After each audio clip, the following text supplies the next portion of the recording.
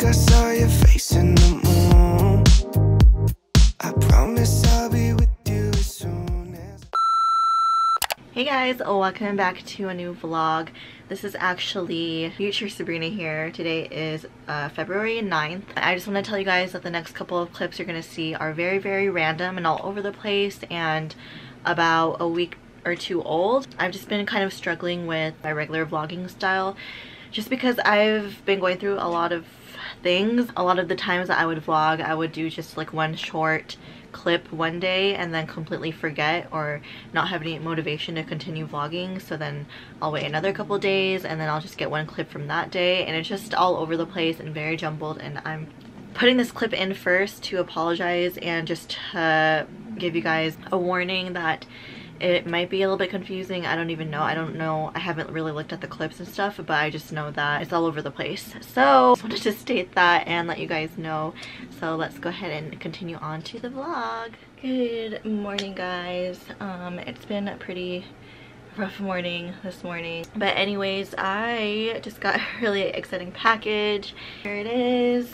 I don't know if you guys will be able to tell what it is right now, but oh, you can see it. I know you guys are probably wondering, what the heck, Sabrina? You just got your MacBook a year ago. What the hell are you doing buying another one? So, if you guys watched my last unboxing video I did last year, I mentioned that the reason why I got this one was because the iMac that I have did not have any more storage, and I thought by getting the 256 gig it would be enough, but that unfortunately was not enough. I found myself running into a ton of issues with storage, because sometimes I wouldn't be able to render the video because there wasn't enough storage left, and I would have to delete a lot of files that I just did not want to delete, and it was kind of just too much stress and too much of a hassle to keep doing all of that. I just paid the difference to get this one. And another reason why I wanted to get this one is because of the new M1 chip. If you guys haven't heard of it, apparently it's supposed to make the computer super powerful, a lot more faster, really great for editing, video editing. I've honestly not seen any negative reviews about the new M1 chip, which really is what really sold me on getting this new laptop. I got the same color and everything, same size, but I got 1 terabyte instead of the 256 gig that I had. Instead of 8 gigs of RAM, I got 16 gigs of RAM, and then of course the M1 chip. I know for a lot of you this might seem like overkill. I'm primarily going to use this for editing videos. It's just nice to have a really powerful, fast laptop to do that and to not have to worry about memory or storage and all of that stuff. So I think this is a really good investment for me, especially if I'm going to be doing YouTube for the long run. When you invest so much money into something that you love doing, it's a motivation for you to keep going at it and keep going with it. So that is my explanation for that.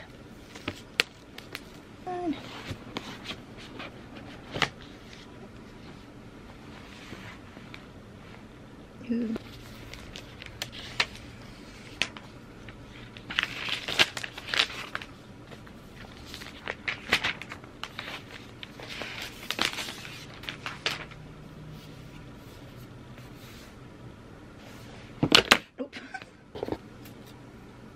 I'm just gonna do a quick journal entry. I wanted to show you guys this little gadget that I bought a while ago. I bought it specifically for journaling and stuff, and it's really cool. It just prints out a picture. So there's an app that you have to get, and then I chose just this old picture of Lacey. It's not super old, just a couple weeks. And then you can also adjust it and like add frames, text, or whatever to it, but I'm just gonna do plain. Yay! So there's the picture. I think it's pretty decent quality when it prints out, and then it's just like a sticker, so you just peel the back and stick it to whatever you want. Normally I would do a picture of like what I did that day or like something particular to that day. I just wanted to print out this picture because it's cute. So I'm just gonna write a quick little journal entry.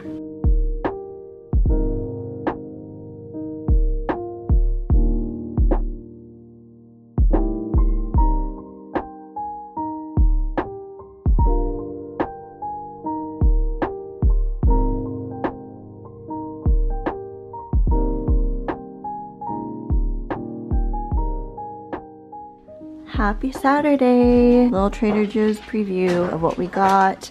We got some new stuff I wanted to show you guys. Ghost pepper potato chips, green onion. Got some new treats for Lacey, both of the salmon ones. Mandarin oranges, apples, canned tuna. I just tried these roasted cauliflower and cheese raviolis and they're super good. Definitely recommend them. We got 2 of the Aussie style chocolate cream sandwich cookies. These are supposed to be like Tim Tams, so we're super excited to try these ones as well. This is also new, or it's like seasonal I think. It's the mochi cake mix, and all you do is add water, eggs, and butter. Another new item. This is the Danish Kringle, the pecan flavor. You guys remember that we got the almond one last time and it was really yummy. So we're gonna try the pecan one, hoping it's as good as the other one. Got some more cucumbers. They're my favorite vegetable. More of the chocolate covered wafer cookies. Tomatoes. Another new item. These are the sesame teriyaki chicken wings. You can just put them in the air fryer. I got some more chicken cilantro mini wontons. These are pretty small and not that bad for you, and they're really good if you like cilantro because they're very cilantro-y. Got some more of these haddock fillet fish. I like this one because it's wild caught and not farmed. My friend Davina just dropped this off and it's so cute. She gave me some crackers too. She's starting to do these to-go charcuterie boards. They're super cute. Let me open it for you guys. Okay, so here's what it looks like. I think it kind of got jumbled a little bit because it was in the car ride. They're just like different fruit, cheese, chocolate covered pretzels. Sometimes she'll put like a little note here in the middle. There's like a tiny little spatula, chocolate covered strawberries, and then like I said, she has a pack of crackers for me too. So thank you so much. Can't wait to eat this tonight. I'm about to start editing this video, but I wanted to show you guys my new blanket. Isn't it cute? Sorry, it's not the best view, but corgis on it. Boba corgi. There's like food, like milk, a cheese corg. More cheese. I love cheese. Another corgi and like little cherry blossoms and stuff. Isn't it the cutest little blanket ever? I'll post down below the Instagram that I got this from. She makes a whole bunch of corgi merch. I have some stickers on my Hydro Flask too that she made. This one and then this one that my cousin got me a couple years ago. But yeah. So cute. I also wanted to share with you guys the K-dramas I've been watching since I haven't really updated you guys in a while of what I've been up to and stuff, but I finished 2 in the last week. True Beauty, which is that one. So good. It's like another love triangle one, but this one was really hard because I liked both of the guys. I was gonna be sad either way, whoever she picked, but it's a really cute one. I finished Gauduri's Restaurant, and this one was really short. Each episode's about 20 minutes, so it was a really fast one. It was kind of like a feel-good romance. And then currently I'm watching My Mister, which is, I believe it came out 2 years ago. This one was kind of hard for me to get into, but now I really like it. It's kind of a little bit depressing, but I think it's a really good one so far. It's the one that a lot of people have talked about, so definitely recommend it. I was trying to watch Hotel de Luna just because a lot of people like it, but it's really hard for me to get into. I don't know, maybe I'm just not into like the fantasy genre for K-dramas, but we'll probably try to give it another try. And then I watched all these on Viki. By the way, you do need a subscription, but I think there's some that you can watch for free but with ads. Alright, welcome back.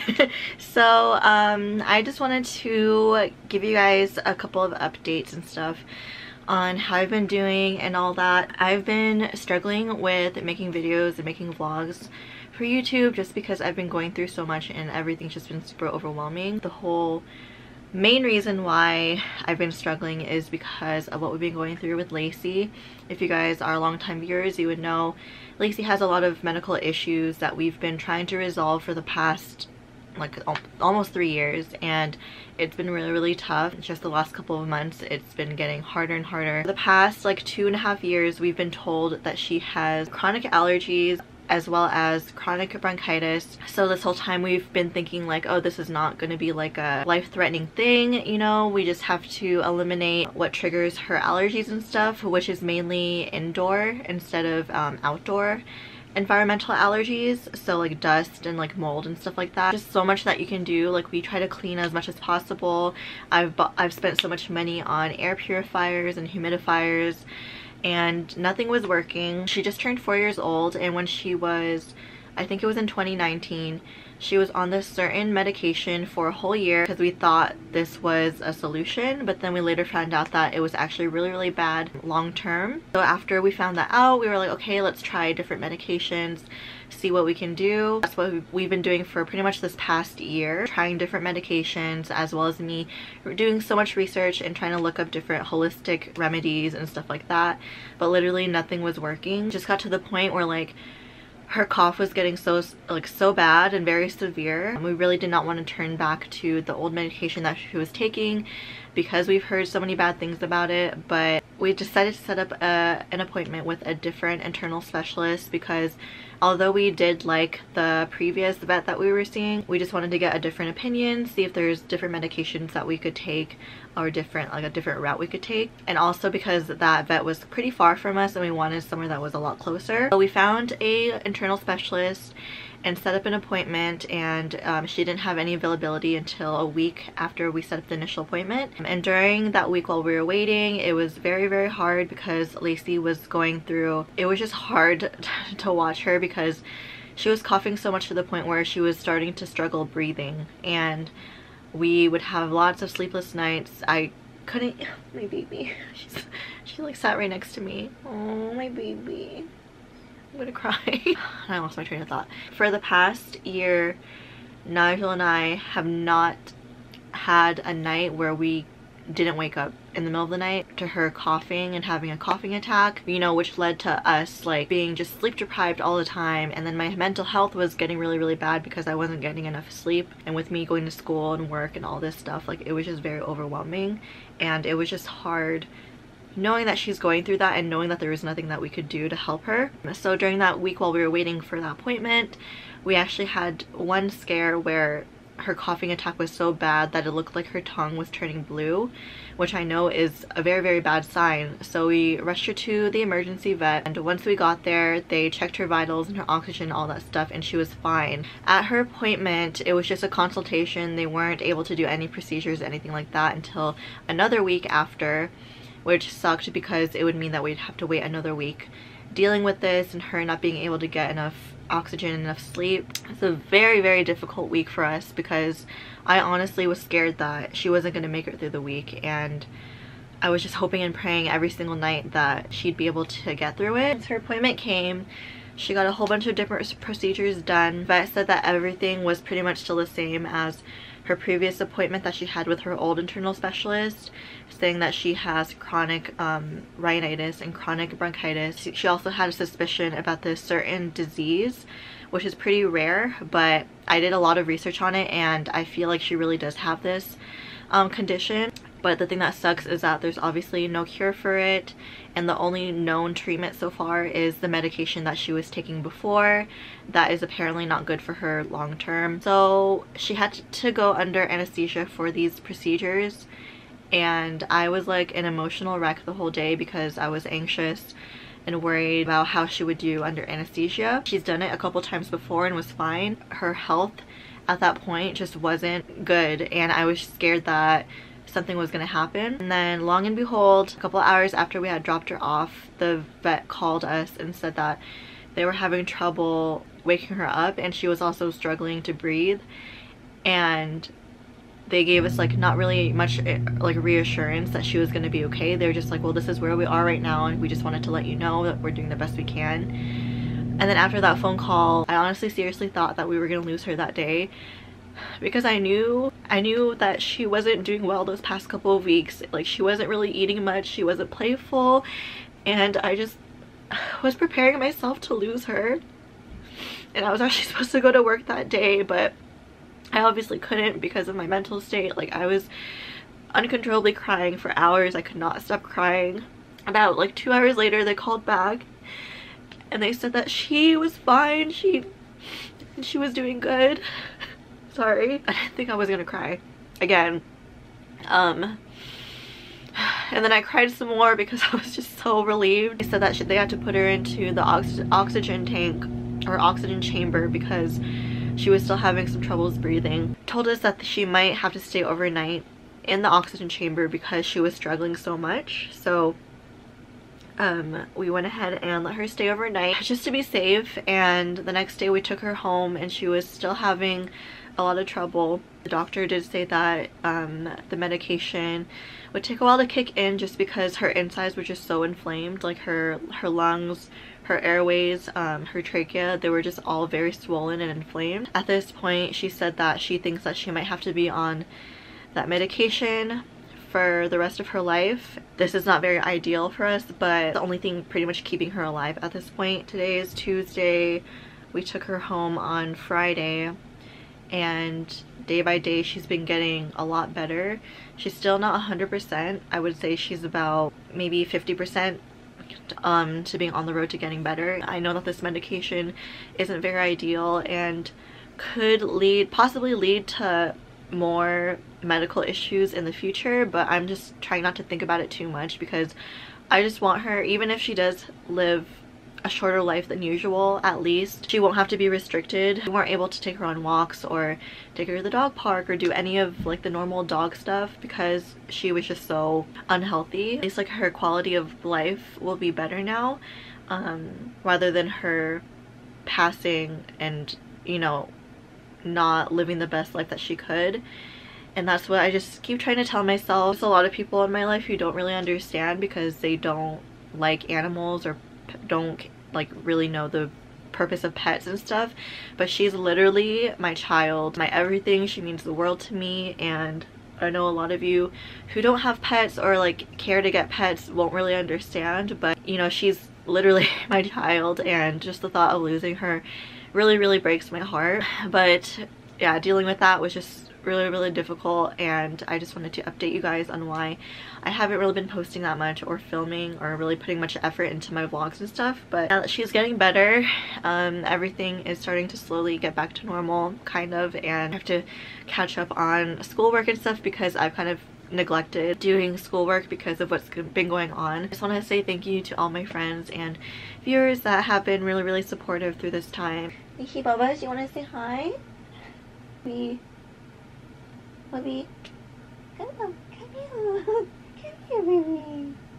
Okay, so I just wanted to end this vlog here, but I also wanted to share with you my book of the month order because I'm really excited about it. Reading was also one of the things that I have not been putting too much time into because of what's been going on, but I'm really excited to start getting back into it because my pile of books to be read is like this high right now. Like, I need to get back on that. This month I actually got 3 books. One of them was from the monthly pick, but 2 of them are just add-ons. First book I got is called Honey Girl by Morgan Rogers, and this is pretty much about a girl. She's a beautiful woman of color, as you can see, and I forget what the synopsis was, but she pretty much gets married to another woman in Vegas, kind of like on a whim. And then this kind of leads to her thinking like, what the fuck am I doing with my life, you know? So she's kind of just like reflecting and figuring out like what she wants to do with her life and all this stuff. But it just seems like a really nice feel-good read. I kind of want to take a break from like the thrillers I've been reading. So Honey Girl. The other 2 books, which is funny because I literally just said I want to take a break from thrillers, but these 2 books are actually thrillers. So the first one is called The Silent Patient. This one was really popular. This one's pretty much about a woman who murders her husband, and then once she does that, she kind of gets sent to a psych ward or something because she completely goes silent and never talks anymore. And I think it's in the point of view of her as well as her therapist, or like a psychologist. This one is called Before She Knew Him. This is about a couple who meets another couple who are their new neighbors, and while they're over at their house for like dinner or something, I think she's like walking around the house to use the bathroom or something, I don't know, but she recognizes an item in one of the rooms that was actually like a piece of evidence or something from a murder that happened. So now she's thinking that her new neighbor is like a serial killer or something. So That's pretty much what that book is about. Super excited to read these. And of course, I actually want to do subbie shoutouts because since my vlogs have been all over the place, I have not been able to do a subbie shoutout in a while. So let's go ahead and do that. Today's subbie shoutout is going to go to Donna Grimm. Donna Grimm, thank you so much for subscribing and watching my videos. Once again, I apologize that the vlog was all over the place, but I hope you guys enjoyed nonetheless, and hopefully I'll be able to get back on track with these videos. So I will see you guys in the next one. Bye.